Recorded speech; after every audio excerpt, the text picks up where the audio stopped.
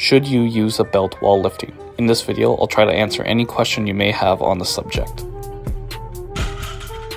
Looking at studies and the vast majority of elite lifters, belts let you move the most weight.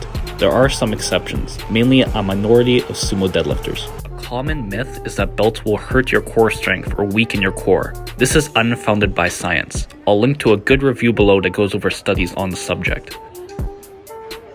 I found no studies on belts and injuries while lifting weights, but those in the workplace found no or small benefits. Belts can increase intra-abdominal pressure, which reduces shear forces in the spine and could potentially prevent injury. There are many types of lifting belts. The thicker and wider the belt, the stiffer it will be and more stability it will provide.